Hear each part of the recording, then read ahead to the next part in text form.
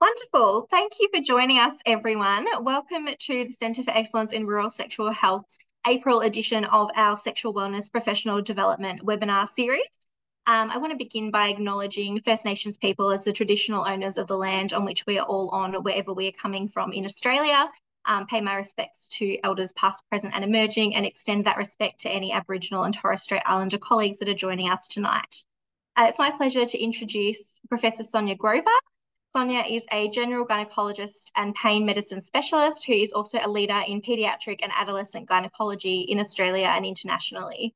Her experience and research at the Royal Children's Hospital have given her insight into understanding adolescent period-related problems, which also impact on how we understand adult women's period and pelvic pain, as well as endometriosis. We are recording tonight's session, and Sonia has said, please put your questions in the chat or the Q&A function as we're going along. She's happy to answer questions throughout. Thank you so much, Sonia. I'm going to hand right over to you. Thank you very much. Let me just share my screen and let's start. So what I'm going to talk about is adolescent period problems and really how that teaches us a lot about adult period problems as well. But the focus will be on adolescence.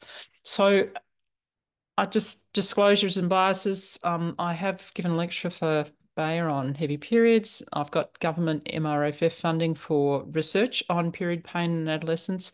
And I will say that working at the Children's Hospital does give me a perspective, which I really acknowledge. And I suppose the other thing about me is that I'm very comfortable to be an iconoclast. I am very happy to say, how do you know that? Where's the evidence? Really questioning what it is that we think we know.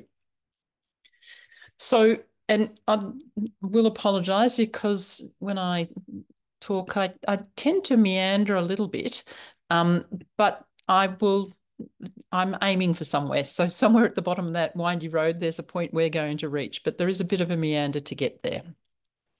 So, sorry, just make this. So first of all, just thinking about adolescents and their experience of period pain. And what I mention here is that the study we're doing, called the longitudinal study of teens with endometriosis and period pain, the first step to this study was a co-design bit, which means we actually asked 2,000 young people who participated in the survey, what were their period problems and what did it mean to them?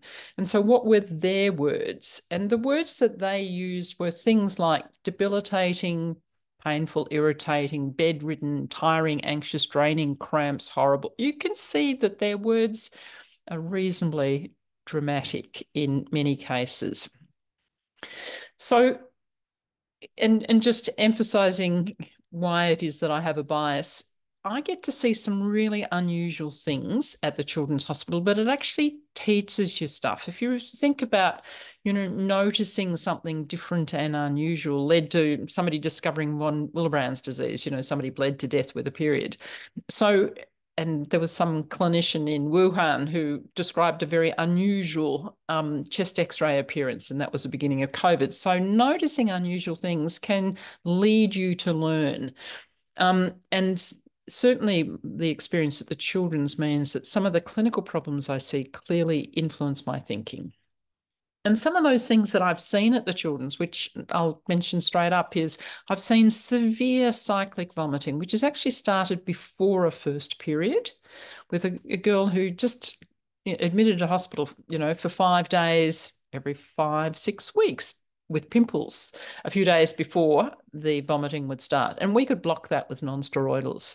I've seen quite a number of ICU admissions with either severe asthma or with anaphylaxis, occurring only with menses. And we know that diabetes control is not as good around period time. We know that diabetic ketoacidosis is more prevalent around just before periods and can also occur cyclically before a first period. And then you can have catamenial seizures. Now, all of those cyclic things that are following the menstrual cycle, pretty uncommon. But when you work at a place like the Children's, you get to see these things, but they also tell us something about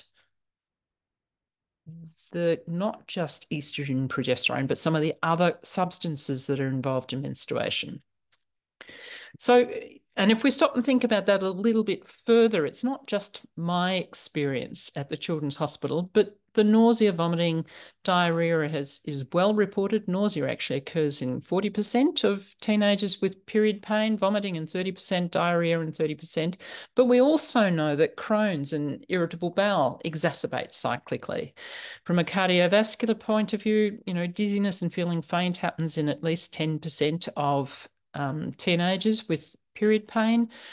I've mentioned the diabetes control, the asthma, sinusitis, epistaxis occurring on cyclic bases. Neurology, well, we know that migraines are more common in women, and they often begin around the time of, within the first few years of menstruation. We also know that migraines get better for many women during pregnancy. So the stable hormones is doing something that changes the migraine pattern. I've mentioned anaphylaxis. We know that people with rheumatoid arthritis and juvenile arthritis get more exacerbations of their joint pains with menses, and fibromyalgia, chronic fatigue also follow menstrual cycle in terms of getting exacerbations. So there's clearly some chemical things happening in the body that are driving all of those various symptoms that can occur. Now, we all know estrogen and progesterone goes up and down. And so the question is it estrogen and progesterone that are driving it? If we just revise our knowledge of the menstrual cycle, again, you all know that the endometrium gets a bit thicker, and then with the menses that you get shedding of that endometrium. But what we often forget is that shedding, that skin layer that is lost, is 4 to 6 millimeters thick. It is not just, the skin that peels off when you're sunburned. It's substantially thicker than that. And how does that process actually occur? Well, we know that the process is an inflammatory process. What you've got to do is you've got to kill a whole layer of skin. And you do that by this process, two distinct processes. One of them is a tissue destruction process. I struggle to say the MMP anyway, I can't say MMPs. Now, what they are doing is like dissolving the cement that's holding the cells together. And the MMPs are being released by macrophages, eosinophils, and neutrophils, and all your different white cells. And you can see here that you get here just before menses, you've got more macrophages, more eosinophils, more neutrophils, all in that endometrium, all activated. So, and mast cell numbers don't change, but they're actually activated. So this is very clearly a distinct inflammatory process that is occurring every single month when somebody is shedding their endometrium. The other component of what's happening to make that endometrial shedding occur is a release of a whole set of vasoactive substances. The pathway is incredibly complicated, and everyone follows slightly different pathways. But, there's some complicated chemicals there that I know nothing about. But you and I remember enough about prostaglandins, and probably some of you will remember that we used to use PGF2 alpha to stop women bleeding if they were bleeding postpartum. And if you looked up MIMS to see what PGF2 alpha causes as a side effect, then the side effect of PGF2 alpha is nausea, vomiting, diarrhea, dizzy, faint, vasoconstriction, asthma, tachycardia. And then what are the symptoms associated with a period? Well, crampy pain. Well, we know we were using PGF2 alpha to get a great cramp, but nausea, vomiting, diarrhea, lethargy, faint, dizzy, exactly the same. So you can see that all that cluster of symptoms is being driven by prostaglandins. Now, I'm always thinking of ways to try and explain this to patients. And so, we could use this analogy of a snake losing its skin, but that skin layer is only less than a millimeter. Whereas, and it's not a very dramatic process. And so my preferred process is of explaining this is at this point, I pick up my pen and say that if this pen was a potato peeler and I took this potato peeler and peeled all the skin off my finger, then that's the area of skin. But remember, a potato peeler does a millimetre or less, and the body is actually doing 4 to 6 millimetres. So that process of removing that skin is a process where you've got to kill the skin, you've got to crumble it up because it doesn't come out like potato peel strips. You're tearing it off because you're going to bleed, and then the uterus is squeezing. So I know it's a pretty, dramatic way to talk about potato peeling my finger, but in fact, it's quite useful because, the young woman and often her mother, cringe, but it also shows that you're acknowledging that this process is dramatic and painful, potentially painful. So I find the potato peeling analogy useful. But if we go back to the list of all of those substances that are released to do that kill, crumble, peel, squeeze job, you can also see that those same substances are great nociceptor stimulators. So it's no surprise that if you're releasing all those horrid chemicals, that you're actually driving pain as well. Now, the other thing, just a meander on this path of mine, is that some of the things that I get to see at the Children's Hospital are some of these uncommon obstructive anomalies. And so, several of these girls have started periods, but there's no way for the blood to come out. And therefore, there's lots and lots and lots of retrograde bleeding. But don't forget, 95% of women retrograde bleed anyway. But these girls with obstructive anomalies are going to be pouring all of their blood onto the inside. Now, we also know that in the context of obstructive anomalies, that it's not uncommon to see quite nasty endometriosis because there's so much blood has been spilt on the inside. Now, when we either suppress the menses because I don't want to do a complicated operation on a 12 or 13-year-old, and so I would often defer surgery until she's 16, 17, 18 to do whatever I have to do to correct a thick transverse septum or do a uterovaginal anastomosis. I don't want to do it on a 12-year-old. I do it on someone older. So I've suppressed her periods. Now, when I go in to do that operation, there's no endometriosis. And we also know that, after we correct anomalies, that if there was endometriosis present, it resolves. So it's really important to understand that endometriosis is not a condition that's, there forever. If we reduce menstrual loss, the body's very good at cleaning things up. And I suppose one of the another analogy I use here, I must have a very visual brain, because I think about walking into the corner of the desk and getting a bruise. You do it next week, you're going to get another bruise, and you do it the next week, you're going to get another bruise. But what happens if you stop walking into the corner of the desk? Your bruises go away. The body is amazingly clever at clearing things up, resolving things. And so the body is quite capable of cleaning up endometriosis as long as you give it a chance to do that job.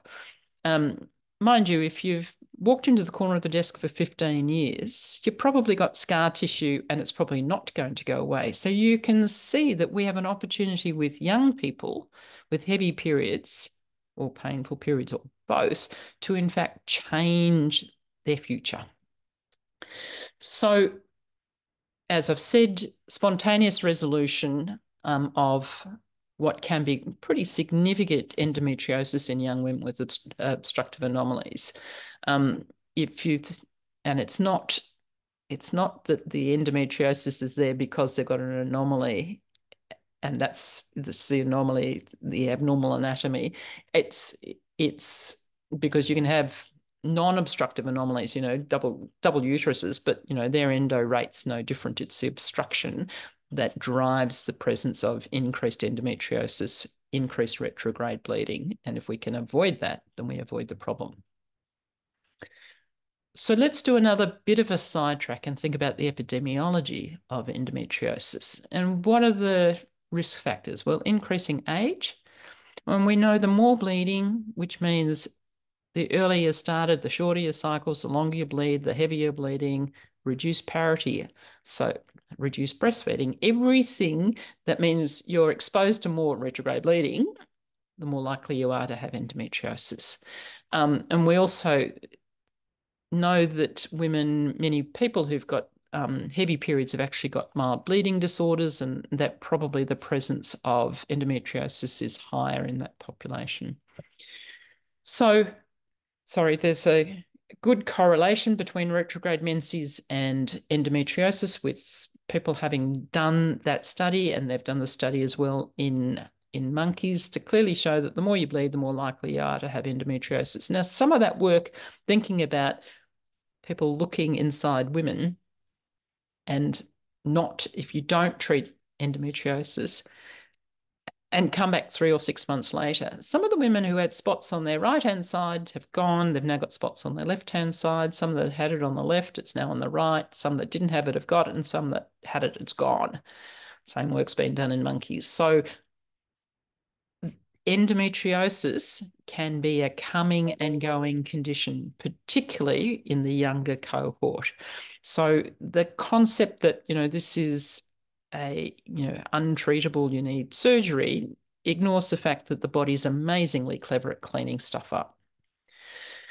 So let's again change tack slightly and look at some work we'd done at the Children's Hospital. And we looked at 148, 150 teenagers who had significant dysmenorrhea. And we used non-steroidals and we used the OCP. And we had 50 odd, a third of them, who, despite using cyclic OCP, so still having periods with non-steroidals, had pain. And that cohort we then swapped over onto continuous OCP. Now, of the 150, we only did laparoscopies on 12. Endometriosis was diagnosed in only 2 girls, one of whom was definitely not suppressed because she probably had a bleeding disorder, which we couldn't find a label for. Now, if you compare that data to what guidelines tell us we should have been doing, and the guidelines say that if you failed non-steroidals and OCP, then you should have a laparoscopy and the chances of finding endo are 50 to 100%. In most of those 50 to 100%, they would find mild disease and then they'd have excision or laser done. So why do they find 50 to 100%, whereas we only found endo out of a tiny percentage, only 2 out of, the 12 we scoped? So the big difference is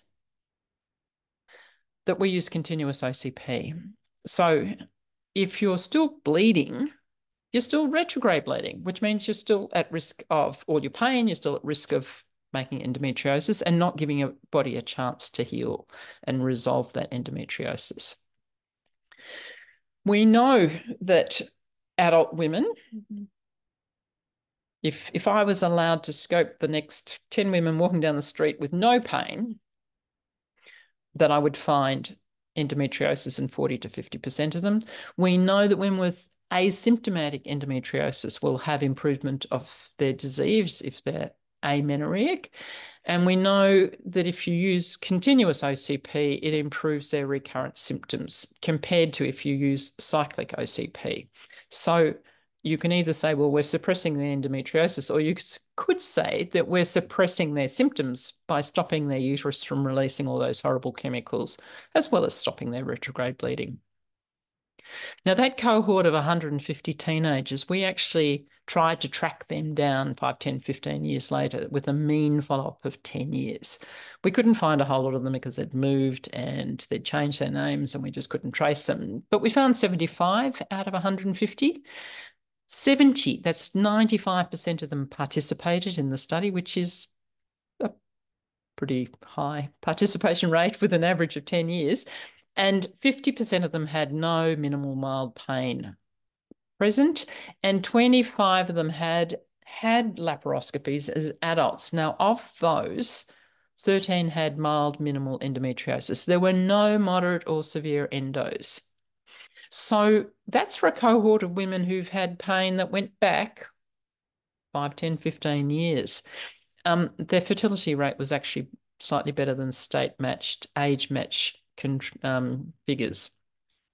So just that, when we got that result, it meant that I was left comfortable that what we were doing, which was to suppress menses, to make periods lighter, was clearly having a beneficial impact, or certainly not having a negative impact if nobody was found with severe endometriosis or even moderate endo down the track. So suggesting that what we were doing was probably the right thing and that it was all making sense. So again, meander on my path. Most gynecologists would see in their working life maybe one woman who was born without a uterus with MRKH. Now, I've probably looked after over 100, and I'm obviously interested in the topic, and I have searched on several occasions for uterovaginal agenesis, MRKH, and endometriosis. I can find 2 reports only, but when you look at those reports carefully, the biopsy, there was no biopsy done, so it wasn't proven. And the other one was probably a corpus luteum and not an endometrioma. So what does that mean? If you don't, so these women have got working ovaries. So, no retrograde bleeding means no endometriosis. So what else do we know about adolescent period problems? Well, we know that periods are influenced by stress. When we could see that with what happened during COVID, we see that with year 12 students, and there's some beautiful work done from Japan, which they do a survey of school-age students every year or so, and they had done it after the tsunami or after the great earthquakes, and had also included questions about, how stressed they were. And the more stressed the young women were, the more likely their periods went wacky. They either got increased pain or the cycles went out the window. So we need to remember that adolescent period problems are being influenced by stress of what's happening in their life. And the other thing that's really worth acknowledging and recognising, that there is evidence to suggest that if you get recurrent pain, and some work done with period pain, that recurrent period pain probably predisposes you to the development of chronic pain, and you end up with that central sensitization where your central nervous system becomes overreactive to minor stimuli. So it's therefore important that we acknowledge that we should do something about periods that are impacting on young women's lives. And rather than saying, as too many of the young women in our survey said, people said, get used to it, you're a woman, it's part of life. That's not actually good enough. If young women are missing out on life, and as some of them said, I can't plan to go out with my friends on Friday night because I don't know whether I'm going to have a period. I don't know whether it's going to be really heavy. I don't know how much pain I'm going to be in. So and they're missing out on social activities. It's really important that we don't allow young women's lives to be ruined by their periods. Sonia, this question came in. It might be relevant for this part you're talking about now, which was around comments for teens with ADHD or autism spectrum disorder and periods. Yeah, so that's it. With the ADHD autism group, some of their behavioural things can be worse, but the other thing that can be quite market is the young people who, you know, hate clothing, or, you know, they've got that touch hypersensitivity, and I've certainly seen that occurring, you know, getting worse on a cyclic basis. I distinctly recall a young person who, when she'd been a, you know, little kid, you know, putting socks on was nearly impossible, and wearing clothes, she just hated anything tight on her body. And it had got better over time. But once she started her periods, it just on a monthly basis. And the answer was, in that case, to use gabapentin, because it fixed that problem. Although the other alternative was to use the OCP and skip her period. So, you know, we had a choice of how to go. So does that make sense? So if we think about what we know about adolescent period problems, we really know that the uterus does release a whole collection of substances that really can create, exacerbate not just pain problems and pain conditions, but can also generate a whole range of other symptoms. We know that if we suppress the uterus, that it can be helpful in reducing heavy periods and reducing period pain, and also prevent the exacerbation of a whole range of other problems. And that there isn't a downside to suppressing or reducing bleeding, because probably suppressing reducing bleeding also means you're preventing development of endometriosis, which isn't a problem now, but may be a problem for a small group of women who are going to develop the severe endo that's going to mess up their tubes in the future. So using very simple approaches, we can have an impact not just on the young woman and her life now, but we can have an impact into her future as well. So by understanding, acknowledging what we can learn from adolescents, we can actually translate that all into adult women as well. We can prevent those problems of the significant endometriosis that causes the infertility by reducing bleeding. And, you know, we need to listen, validate, manage the pain, and we should be focusing on the symptoms and not the lesions of endometriosis.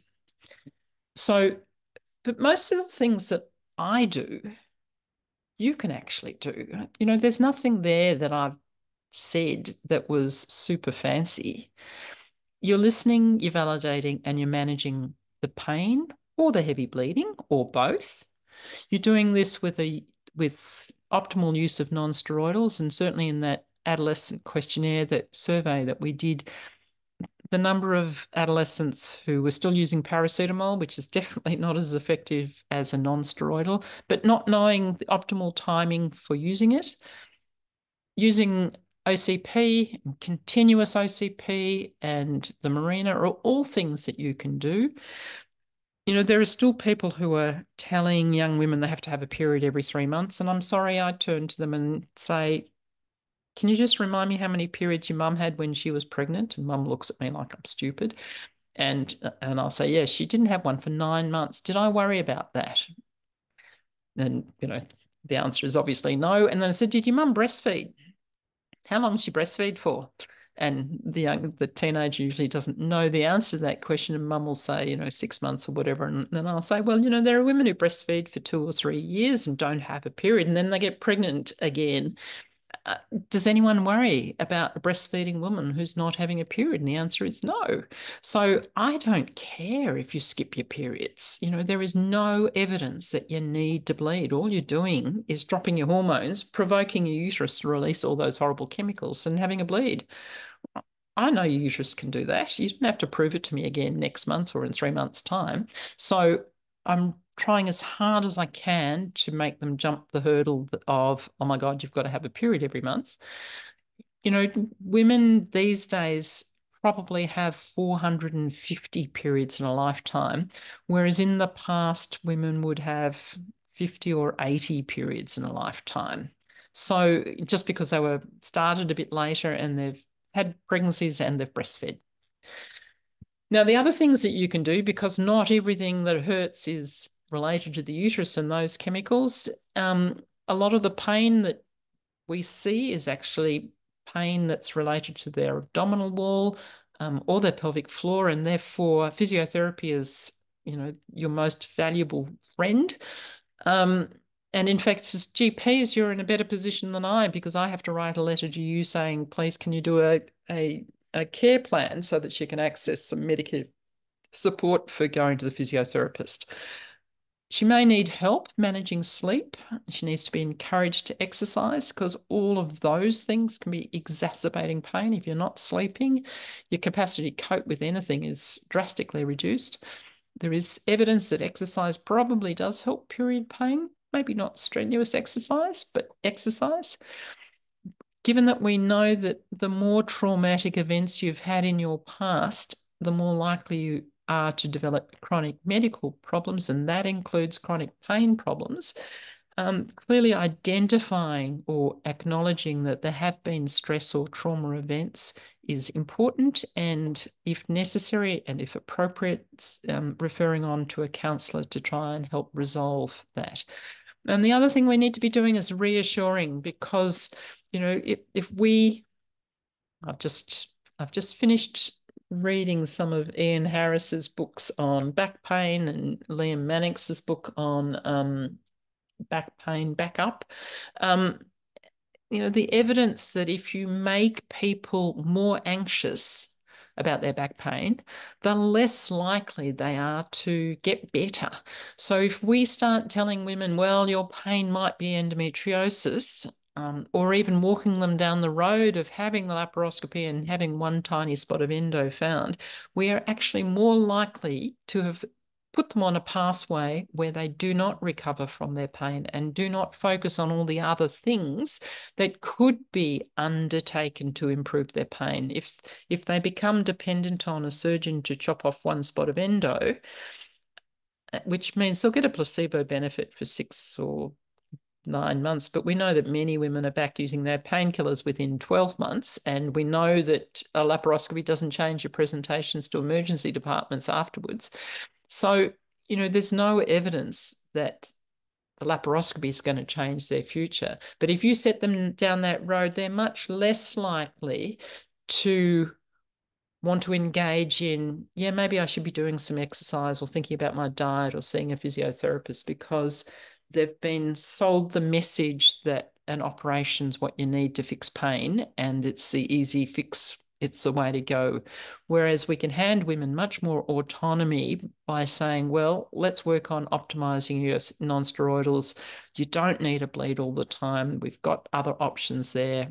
You need a physiotherapist for the pelvic floor or your abdominal wall. And I don't know whether you know Carnot's sign, but Carnot's sign is so useful, which I can explain to you if you need to. So you can do all of that. You don't need a gynaecologist. I'm happy to put myself out of business. So I don't dispute there are still things we don't know about endometriosis, period and pelvic pain. We don't know the best screening tool. We don't know whether there's anything that predicts who's going to get pain persistence. We don't know whether school education programs have an impact. Do they increase presentations and increased, we don't know. There's lots of things. And the people who get depressed, were they depressed before their pain, or did they get more depressed because of their pain? So you can see that there's a lot of stuff we don't know. And that's part of what we're trying to do in our longitudinal study of teens. And this study is now recruiting, should have fixed my slide, because GPs can be recruiting now into this study. And what we're doing is we're tracking teenagers for 5 years to see what happens, trying to unpick all the mental health stuff, how's the interaction work. But we're also trying to know, and we don't even know, what percentage of young women who have period pain have mothers who'd had horrible period pain? Is it 100%? Is it 50%? What's the number? We don't know the answer. So there's lots of questions there that we think would be valuable to ask. But obviously, what we'd like to see is that we can confirm what we saw in the small study done at the Children's, and that is that by being following a medical approach and following a non-surgical, let's do all the other things, that we did not see severe endometriosis, and the fertility was good, and we were clearly seemed to be having a beneficial impact. But all of those things you can do. So I'd like to thank you for listening, and I'm very happy to take any questions. Let me stop sharing. Thank you so much, Sonia. Oh, what happened? Oh, there we are. That was great. I was furiously writing notes as you were talking. This question that just came through, is the Long Step Australia-wide recruitment or Victoria only? It is Australia-wide? Australia-wide. Australia-wide. If you're interested, there's I don't know whether that slide had a QR code on it, but if you email me, I can get information sent out to you.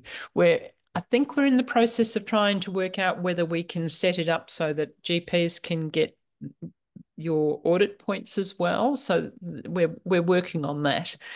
Because I know that audit points or practice review points are a bit more challenging to get.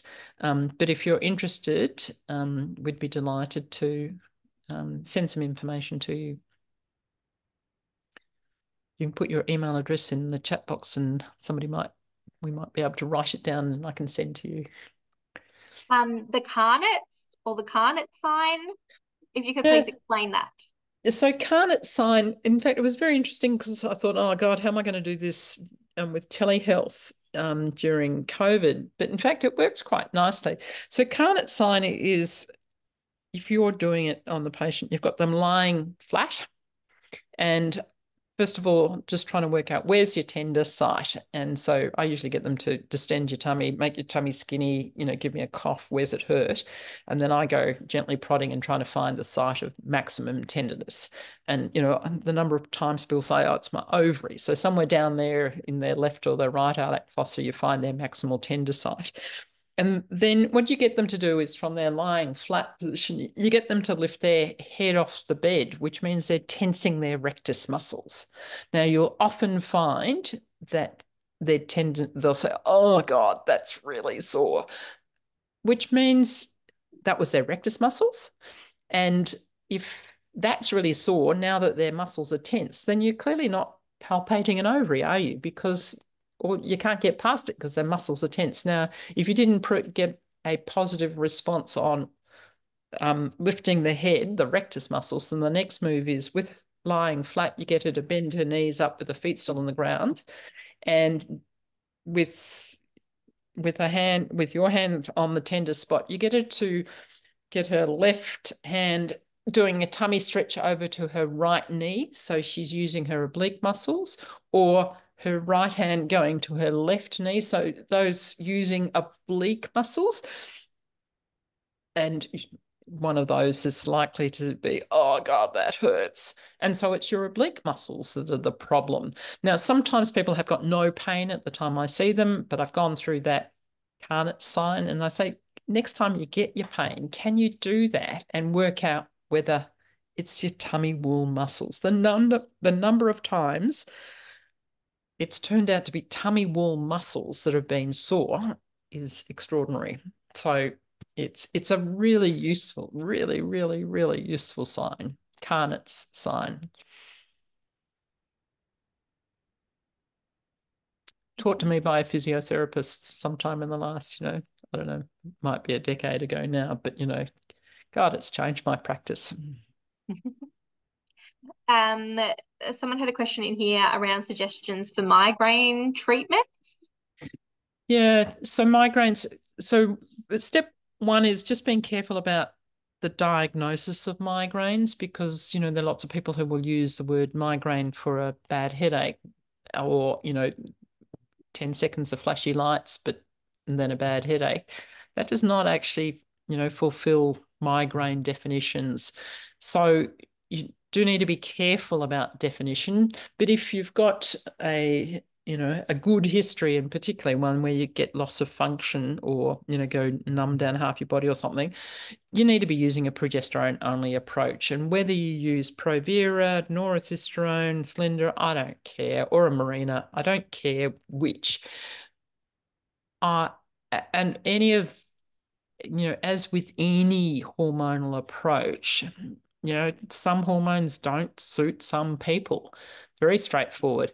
And again, I'm a great analogy user. And people will come in and say they've tried 2 or 3 different pills, and when you work out which pills they were, well, in fact, 2 of them were, Nordet and Levlin. I'm sorry, they're identical. And then they might have tried Microgynon 20 as well. And I'm thinking, well, if one of them made you moody, then all of them were going to make you moody because they all had levonorgestrel in them.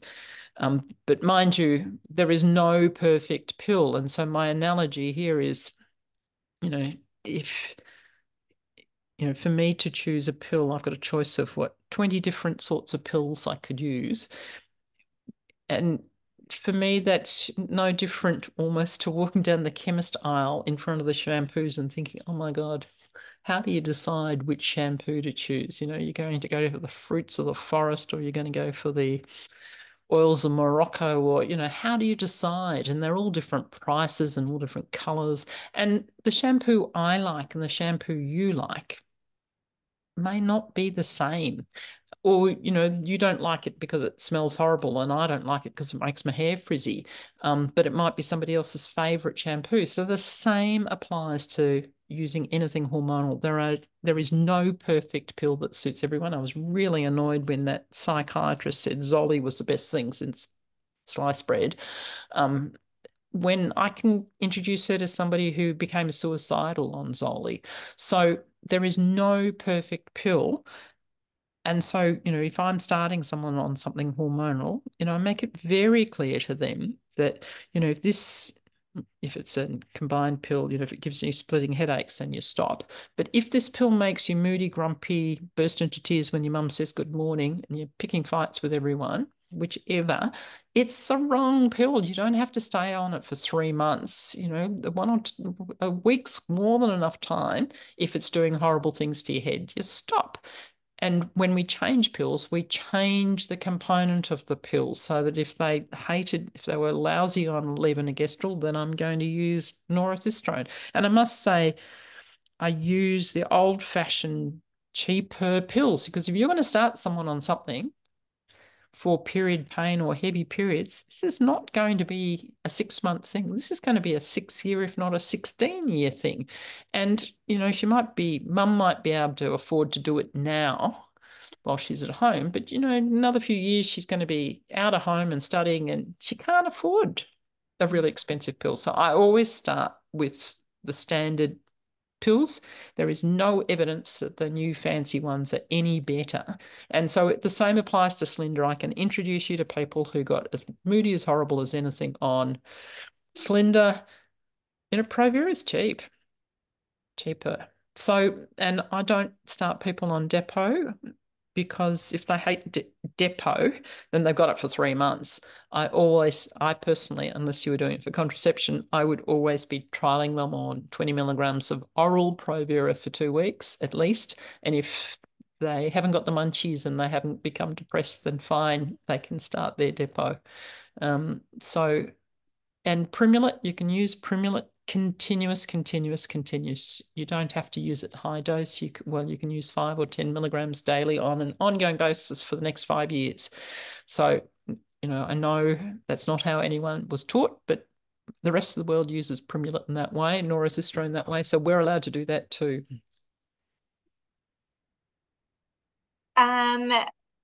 Got in here a couple related to resources and referral pathways. For referral, why can't I see the chats? I'm missing the chats. This person here was saying, I'm wanting some resources / referral pathway for a 13-year-old and her family on painful periods, possible endo and related nausea. So drop the word endo from your conversation. She's got horrible period pain and nausea, so she's simply I mean, it depends on where you are, but clearly we're happy to telehealth to people out the country so they don't have to come in to the children's hospital. But again, you can do this. Amazingly, the person who taught me about nausea was a young woman who had a mild intellectual disability, and she had had 3 or 4 admissions to the children's hospital, each time for 4 or 5 or 6 days, having every antiemetic, and then she'd just get better. And this was the girl who mum said, look, she gets acne before her vomiting episodes. Couldn't this be hormonal? And so they sent it to me, and I said, well, yes. Why don't you try some non-steroidals when the pimples appear? So the next month when pimples appeared, mum gave her non-steroidals, no vomiting. The next month, they were a bit late getting the non-steroidals in, and she started vomiting. And so she ended up in ED, and I said, give her a naproxen suppository. And she went home from ED. So there are things you can do. Optimal early use of non-steroidals can be a simple approach, and I know that seems counterintuitive for nausea, but if it's following a menstrual cycle, trying to get in before the vomiting so that the medication, the non-steroidal, stays in. But otherwise, OCP or hormonal, I don't care what you do, but you're trying to flat line so you're not doing the release of all those nasty chemicals from the uterus. I've got a question here around hypermobility spectrum disorder and endometriosis. This person's saying about a third of their endo patients that they see have the hypermobility spectrum disorder. So hypermobility is certainly, we're seeing so much more of it now, and lots of people with hypermobility will get cyclic exacerbations of their hypermobility. The answer, and it's interesting because POTS is often alongside that, and the answer is again flatline hormones so that you're not getting the exacerbations. Would Implanon NXT be an option for hormonal management of painful periods with or without other symptoms? It's not my favorite because if you think about it, what percentage of women are amenorrheic with Implanon? And the answer is not very many. And in fact, you're going to get a whole lot of women who have irregular, more frequent bleeds, which means they may get irregular, more frequent pain and symptoms. So I must say Implanon's fantastic contraception for an unreliable teenager. It's not my first choice or second choice for heavy periods or painful periods or cyclic things because, with a 10% amenorrhea rate, it's not really good enough. Someone's just said the email hasn't worked. I've just said that I am happy to send out research information on the long step study for people putting their email addresses in the chat. If you'd be happy to send an email to Serge, we will be able to send that information to you. I'm just checking with Sophie. Someone said the email address didn't work, so Sophie will just link in the chat what the actual email address is, because I might have it wrong. All right, I'll stick it in the chat. That's fine. Yep. Thank you, Sophie. We've got another question in here around women giving birth under 25. This person supports that cohort and they'd like to know how to support them better. Do you have any information on that? So I don't have any direct information, but clearly these young women benefit from, a range of resources around them. The question of at what age is an age that is, because if you go back 40, 50 years, if you weren't pregnant and had your first baby by the time you were 25, then you were a spinster. So it's an interesting shift, isn't it, that we could even think of a 24-year-old as being young. So it depends on their supports but certainly from the teen mum perspective, access to education can still be challenging, access to childcare, but even basics like, having enough cooking skills to be able to look up. So there's a range of things that, and as well as the employment, unemployment, accessing social welfare things, where you really want to have a network in place. So yeah, there's no quick fix to collect those resource people around the younger mums who actually need them. But I suppose there's a bit of me that just wonders whether we're making too much out of a 24-year-old who's having a planned pregnancy in a stable relationship, because that's not the people who usually need resources around them. It's the 15, 16, 14-year-olds who are now dropping out of school and likely to be in unstable housing. That's another resource that they need access to, drug and alcohol backup, so there's a range of things. So it just depend on what your cohort looks like and trying to network to get the whole team that you want access to. So I'm not sure that I've been very helpful there. And Sophie has also just put in that link to the long step. Thank you.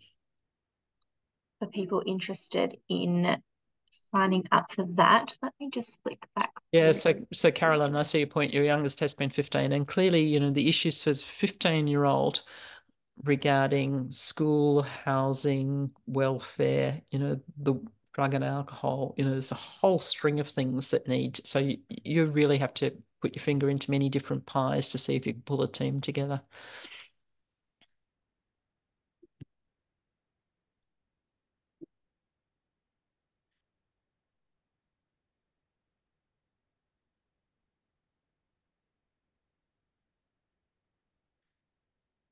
Yeah, the period pain, it's an interesting question about the period pain and the HOTS and the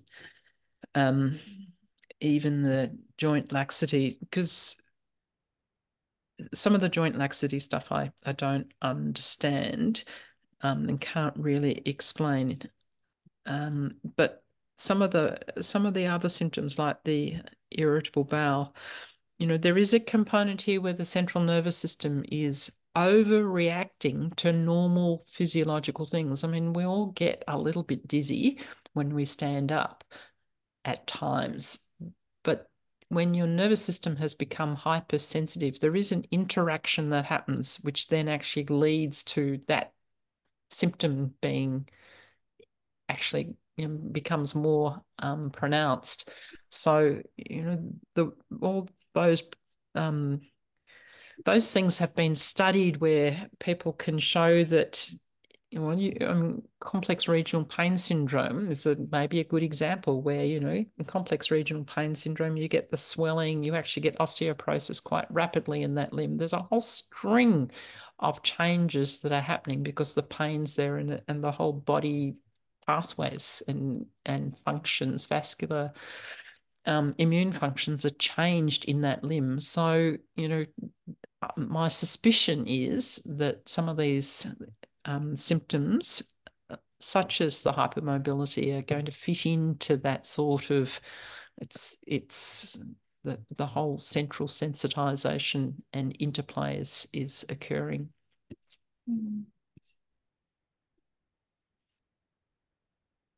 We still have a bit of time if anyone wanted to put in. Oh, here we go. What's your preferred step approach to stopping heavy, painful periods? So it does depend a bit on a number of other factors. So let's say she hasn't got migraines, but if she's got horrendously heavy periods and she's 10, well, can I just sidetrack for a moment with talking about the heavy periods? I think we need to remember that up to 10% of young women with impressively heavy periods actually have a mild bleeding disorder, whether that's von Willebrand's or whether that's a platelet function problem. I use a site called Let's Talk Periods .ca. So it's a Canadian site, and it's an international It's a standardized, internationally recognized self-bleeding assessment test. So I will do my coagulation screen, including prothrombin time, APTT, fibrinogen, von Willebrand's factor 8, and the von Willebrand factors, so Rickhoff and collagen binding assay, and platelet function assay. And where I can, I try and use PFA 100 because it's simpler for the patients and it's a nice screening test. But I do that set of tests when somebody has got an abnormal score on letstalkperiods.ca site. So I'll send people away so that next time I see them, so what was your score? And at the end of that set of questions on Let's Talk Periods, people end up with a normal or not normal. Your score was abnormal. And if your score was abnormal, that's when I will do the test. So I'm a bit selective. I don't do it for everyone who walks in through the door and says, yes, thank you very much. Oh, yeah. So it's Paula James is a haematologist with an interest who's established this site. So it's a very useful site. As I said, I send patients away to do it and they can tell me next time they see me. So that was me on a sidetrack.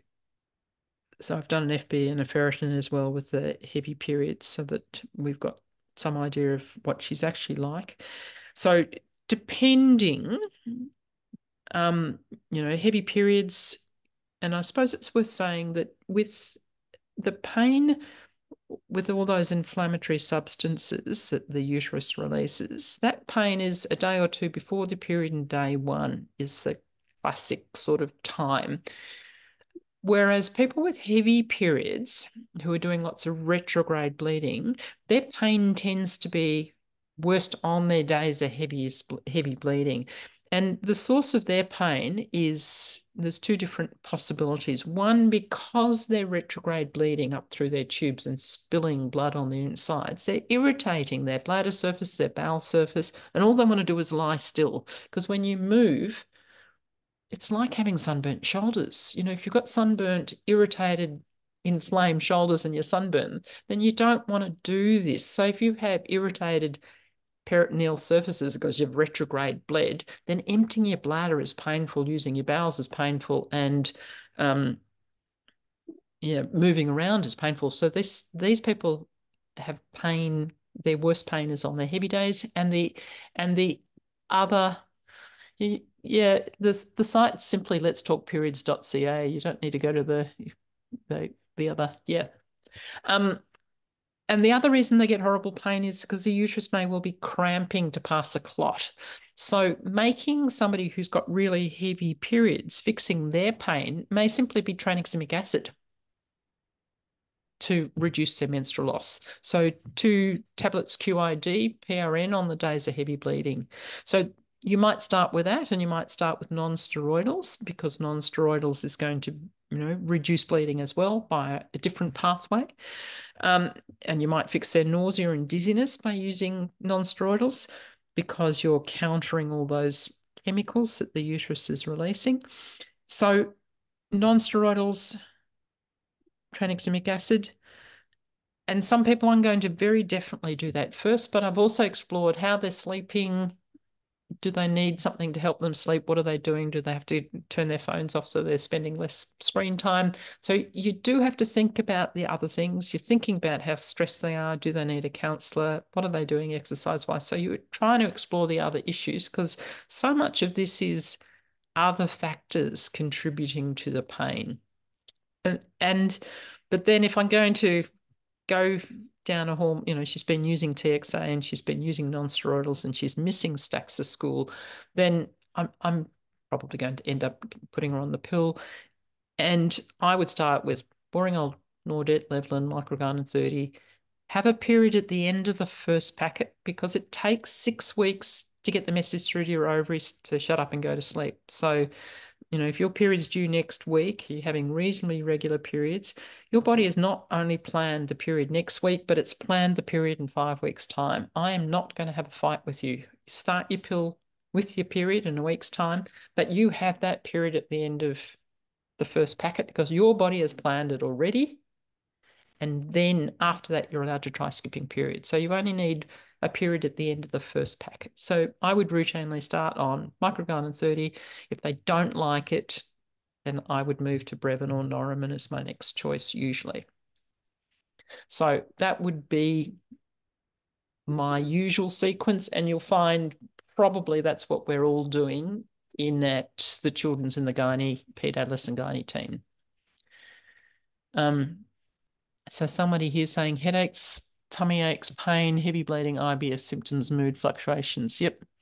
Can't be seen by a gynae locally if they send her away due to her age. Where do we go? Yep. You can send her into the children's. We'll see her. And, you know, if you're miles and miles away, it is nice to get people to see them on site. But, you know, if you're 5 hours, 6 hours away, we can telehealth you instead. So you don't need to come all the way in. But in the meantime, you know, a lot of what I've said, you can do. You don't need my team. Do you need a referral? I'm not sure if you're a school nurse, and the answer is yes, we need a GP referral. But if you're a GP, you can write the referral. And so I'm not sure. There was Sarah Peake was doing some work Wangaratta direction, so she's certainly worked with us, and she would see young people.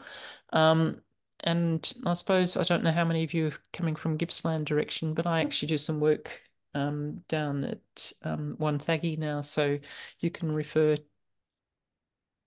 13-year-olds, 10-year-olds to me, and I'll see them at the hub at Phillip Island. So